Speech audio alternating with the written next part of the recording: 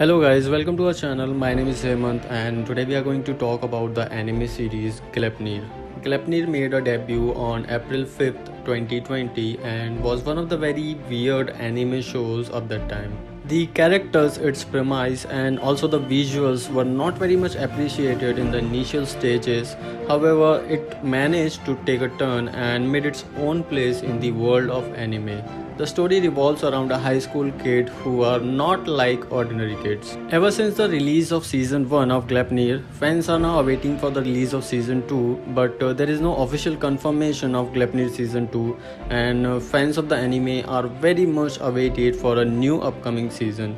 The Gleipnir anime release date for season 2 is expected to be around July 2022. And also there are few possibilities for this series to be a part of 2021 spring anime schedule.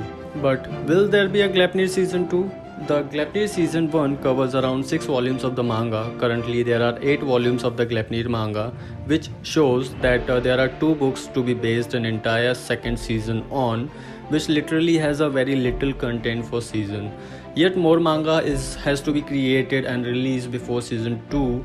So yes, there will be a season 2 of the anime series. Gleipnir is animated by a Pine Jam and directed by a Kazuhiro Yoneda, along with the series handling composers Shinichi Inotsume, and the characters designer is Takahiro Kishida. Gleipnir was premiered from April 5th to June 28, 2020 on Tokyo MX and other channels. Also note that Funimation has taken the series globally, excluding Asia, and streams the series on Animation Lab, Funimation Now and Wakanim. However, the season 2 of Gleipnir release date has not been declared officially. Rest assured that once the release date of the Gleipnir season 2 is notified, I will be the first one to tell you guys about that. So thank you guys for watching today's video, and if you like the video, please hit the like and subscribe. Thank you.